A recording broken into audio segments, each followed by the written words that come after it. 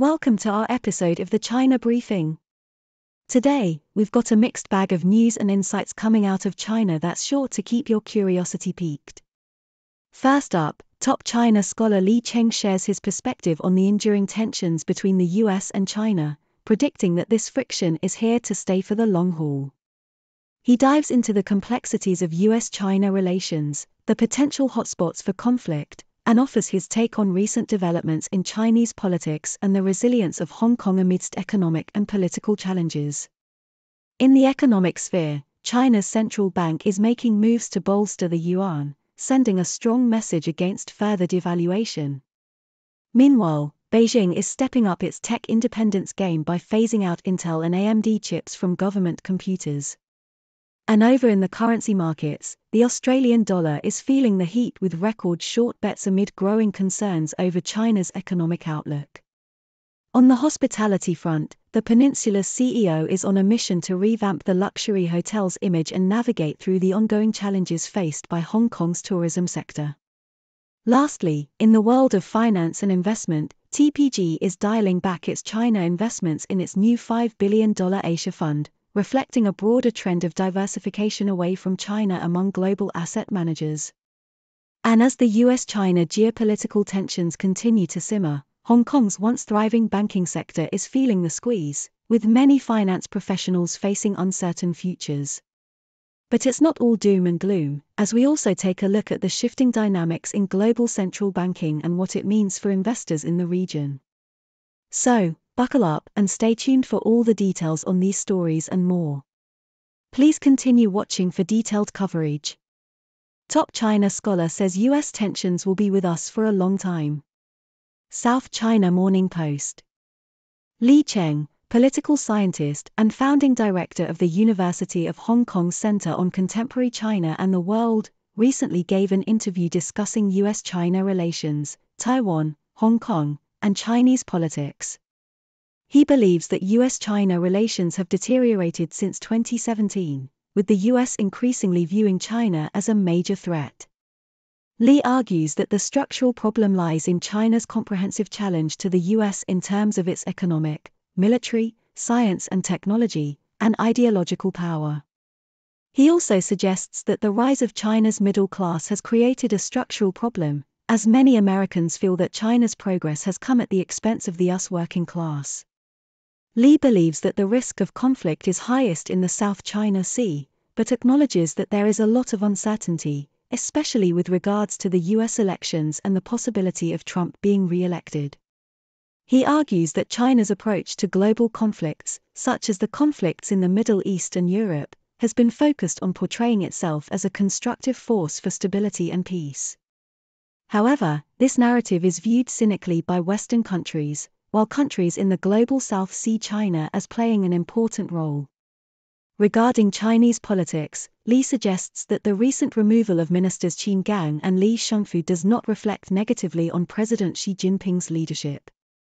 He believes that Xi's decision to remove them was decisive and reduced any potential damage. Finally, Li argues that Hong Kong still has many strengths, such as its cosmopolitan nature, its status as a major financial center, and its strong universities. He believes that Hong Kong will rebound from its recent economic and political difficulties. Yuan rebounds as PBOC sends strong message of support via fixing. Bloomberg. China's central bank has given a clear signal that it will not let the yuan weaken further by setting a stronger-than-expected daily reference rate on Monday. The move follows concerns of a devaluation of the currency after last week's fixing suggested officials were open to depreciation. Analysts believe that the People's Bank of China's signal is aimed at correcting the perception that it wants to weaken the yuan and suggests that efforts to maintain stability this year will continue. China blocks use of Intel and AMD chips in government computers. Nikkei Asia. China has introduced new guidelines that will mean US microprocessors from Intel and AMD are phased out of government PCs and servers, as Beijing ramps up a campaign to replace foreign technology with homegrown solutions. Speculators catapult Aussie short bets to record amid China woes. Bloomberg. Investors have increased their bearish bets on the Australian dollar to the highest level on record, due to concerns about the Chinese economy. The Australian dollar is considered a proxy for China sentiment, and as worries increase about the state of the Chinese economy, investors are becoming increasingly pessimistic about the Australian dollar. Goldman Sachs strategists believe that it may take some time before the Australian dollar starts to react normally, due to its close correlation with China and the concerns surrounding the Chinese economy. The peninsula sees recovery for luxury hotels as CEO fixes negative perception. South China Morning Post. Hong Kong's hospitality sector is expected to face continued challenges as tourist arrivals struggle to return to pre-pandemic levels, according to Hong Kong and Shanghai Hotels. The company, which owns the Peninsula Hotels, says that international travelers from the US and Europe to Hong Kong and mainland China remain low due to negative perceptions and issues such as trade wars and geopolitical conflicts. The city's hotel industry enjoyed some recovery last year as COVID-19 travel restrictions eased, but occupancy rates are still below levels seen before the social unrest in 2019. TPG will halve China investments in new $5 billion Asia fund.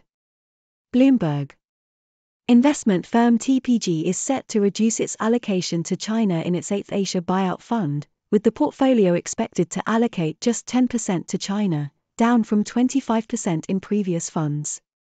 Instead, TPG plans to allocate over 80% of the fund to Australia, India, and Southeast Asia, with the remainder going to South Korea. The move comes as other asset managers, including Carlyle Group and Warburg Pincus, diversify away from China due to concerns over economic growth and escalating political tensions with the US. TPG's exposure to China through the new fund is likely to be among the lowest for global asset managers. Once high-flying bankers in Hong Kong become a lost generation. Bloomberg. The US-China geopolitical tensions and President Xi Jinping's push for data security and financial market regulation have fractured capital markets and caused a decline in Hong Kong's role as an international financial center. The number of finance professionals looking for jobs in Hong Kong is increasing, with many struggling to find work. The number of people licensed with the Hong Kong Securities and Futures Commission has dropped, and IPO fundraising in Hong Kong fell by 56% last year. Private equity and venture capital investors have also been affected. The slowdown in financial services activity is likely to weigh on Hong Kong's economy, which accounted for about 23% of gross domestic product in 2022. Bankers should prepare for a minimum 20% drop in compensation, and some may experience extreme reductions. Some bankers are making lifestyle adjustments, trimming expenses, and re-evaluating their self-worth. However, not everyone believes that Hong Kong's best days are over, and the government has introduced a talent pass to attract more people to the city. Morning bid, central bank sensitive shares face week of data. Yahoo! Asian investors may be cautious ahead of several key economic indicators this week, while the Japanese stock market has hit consecutive record highs and many centers, including China, have market closures on Friday. The Bank of Japan has ended its yield curve control and negative interest rate policy, while the US Federal Reserve, the Swiss National Bank and the Bank of England have also signaled dovish monetary policies. However, the region's currencies were hit by a fall in China's yuan on Friday and the sell-off may continue on Monday. Thank you for tuning in. The content above showcases the latest briefing reports and analytical synopses, thoughtfully curated by the 6DO team. These insights stem from a wide array of reputable media outlets, think tanks, government sources, and specialized experts worldwide. We encourage you to explore these sources for a comprehensive perspective. Keep in mind that while the content may not always align with the official standpoint of 6DO Brief, it's not meant to be taken as absolute directives for decision-making.